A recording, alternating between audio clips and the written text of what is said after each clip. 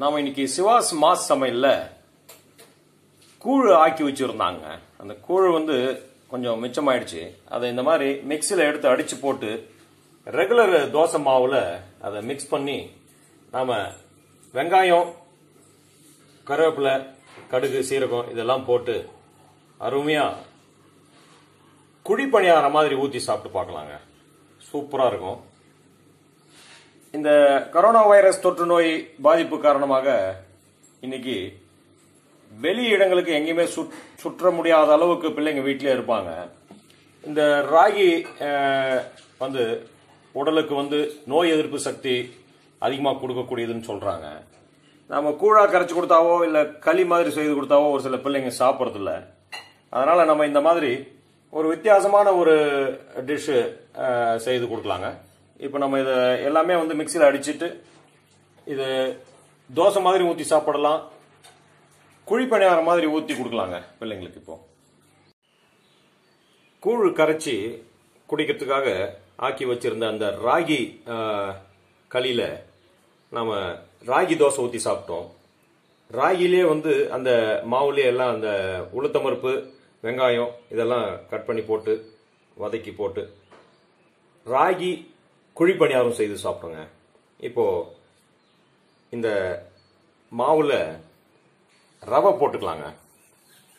ரவை போட்டுட்டு நல்லா மிக்ஸ் பண்ணிடலாம். ராகி ரவா இட்லி ஊற்றி சாப்பிடலாங்க. இப்போ இதை நல்லா அடிச்சுக்குங்க. தோசை மாவுக்கு என்ன பதத்தில் கலந்து எடுத்து வச்சிருப்போமோ அந்த மாதிரி மாவு கொஞ்சமா சோடா மாவெல்லாம் உப்பெல்லாம் போட்டாச்சு. இந்த ரவையும் நல்லா அடிச்சு கலக்கிட்டு இது பாருங்க, ஒரே ஒரு தட்டு ஊற்றி எப்படி இருக்குன்னு பார்க்கலாங்க. எண்ணெய் கொஞ்சம் விட்டுக்கலாங்க. எல்லாத்துலேயும் எண்ணெய் விட்டு இந்த மாவை ஊற்றி நல்லா வேக வச்சு எடுத்து ராகி ரவா இட்லி சாப்பிட்டு பார்க்கலாங்க. இது பாருங்க, இட்லி தட்டில் இந்த மாவை ரெகுலர் இட்லி ஊற்றுற மாதிரி ஊற்றியாச்சுங்க. இது ஒரு 10 நிமிஷம் மூடி வச்சிடலாங்க. அப்படியே மூடி வச்சுட்டு அப்புறம் வெந்த பிறகு எடுத்து பிள்ளைங்களுக்கு கொடுத்துடலாங்க. இட்லி ஊற்றி வச்சு ஒரு 10 நிமிஷம் ஆயிடுச்சுங்க. எடுத்துடலாம். பாருங்க, ராகி ரவா இட்லி ரெடி ஆயிடுச்சு. இதை ஒரு கரண்டியில் எடுத்து வச்சு சாப்பிட்டுக்கலாங்க. நாம இப்போ சிவாஸ் மாஸ் சமையல்ல ராகி ரவா இட்லி ஊற்றி எடுத்துருக்கோங்க. இன்னைக்கு நம்ம வீட்டில் தக்காளி சாம்பாரும் தக்காளி சட்னியும் வச்சிருக்காங்க. பாருங்க, அருமையா ஹோட்டல்ல இருக்கிற அளவுக்கு இல்லைனாலும் சூப்பரா இருக்கு. வந்திருக்கு இட்லி நல்லா சுட சுட சுட சூப்பரா இருக்குங்க. அந்த கடலைப்பருப்பு, கருவேப்பிலை, வெங்காயம் இதெல்லாம் உளுத்தம் பருப்புலாம் கலந்து சூப்பரா இருக்கு.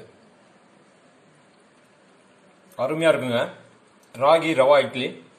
இந்த மாதிரி நம்ம கேழ்வரகு மாவுல என்னெல்லாம் செய்ய முடியுமோ அத்தனை ஐட்டமும் இப்போ நம்ம இந்த கொரோனா வைரஸ் நோய் தொற்று ஏற்படாமல் இருக்கிறதுக்கு இந்த மாதிரி உணவு வகையில் நம்ம பிள்ளைங்களுக்கு செய்து கொடுத்தோம் அப்படின்னாக்கா உடல்ல நோய் எதிர்ப்பு சக்தி உருவாகுங்க.